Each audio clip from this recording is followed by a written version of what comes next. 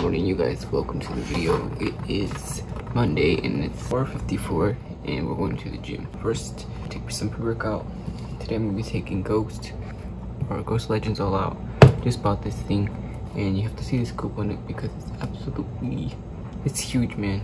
So this is the regular scoop and this is the scoop that is in this one. This is double the servings, but I already got it in here. So last thing we gotta do, coming through this side door because the garage makes too much noise. I don't know if you guys can see the car, but it's dark as outside. Gotta warm up the car. Look at this, oh my gosh. The thing about me coming in the morning, or just waking up early in the morning, is that if I have one or two moves, either I'm really tired, which is an obvious one if I don't get enough sleep, and the second one being, I literally don't care what anyone says to me because I'm just so tired and like it takes my mind a second to process what's going on, and I feel like no emotions. And it's just, even at work, if I don't get enough sleep, I'm just in this focus grind where I don't know, it's hard to explain. Alright, boys and girls, let's see, the camera's booty right now, but we just got done with the gym, and overall good session, I will have to say. We pushed ourselves again, yet another day. Good morning, princess. Did you sleep good? I swear, Toby's the most high maintenance dog. Watch. Look at him, man. Métete. Y no andas de metiche. Oh, damn, Toby. Real quick before we jump any further into the video and my storage gets full. This is my gym fit that I wore today. I got the black Virtus beanie right here, black Virtus tee or cutoff tee, and the black Champion joggers with the dirty Vans. Real quick, I want to give a big shout out to everyone who's been supporting me on the reels. I've been posting for the past 3 months now, and we just hit 8K yesterday, and we're on the road to 10K. And I got a big announcement for you guys later this week for our 10K arrival. I don't know what to call it, but thank you again for everyone who showed your support, and really appreciate it. I appreciate you all, and we're gonna get continued with this video because we got a YouTube channel to grow as well. It is 12:20. And we are making our first reel for today here in the little studio that we have. If you guys don't know, I make all my videos down here in the basement. I have my lights out here. The first one over there, the other one is upstairs. Before we do anything, we have to get the sound onto the computer. That way I can know what clips to add and what I'm working with.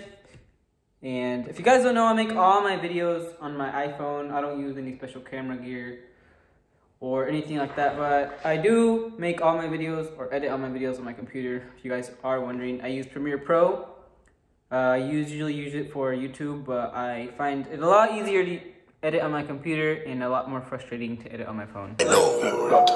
2 hours later. Maya, Kani, say hi, vlog. Hi, vlog. Welcome to the channel. Okay, cool. Thanks for tuning in. We out here. What'd you say, Kati? Delicious. The next day. You guys probably can't see me, but this is day 2. We showed up at 5 a.m. You guys can't see me, whatever. Ya nos vamos, pero vamos a sacar una licuada primero.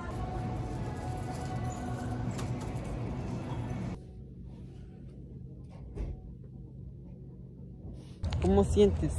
¿Más mejor?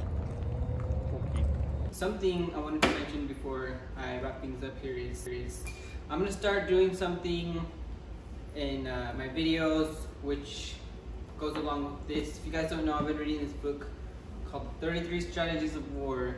Now I have been very inconsistent with this. I started this back in September and I didn't even get halfway through. So that's one of my goals for this year, which is try to read one book every 2 weeks, and if we can do that, narrow it down to 1 week. But so the quote goes a little something like this: "To live in fear is to die every day." Now, I have my own interpretation of the quote, and in my eyes, I see it as you want to be a risk taker, because if you play things safe all the time, you'll never know your full potential, or you'll never reach your full potential. And I don't know, that's my own interpretation of it. I also have another interpretation of, if you never start, you'll never finish. I don't know, but go ahead and interpret that as you will, or as you'd like. However you'd like, interpret that. I can't even say it.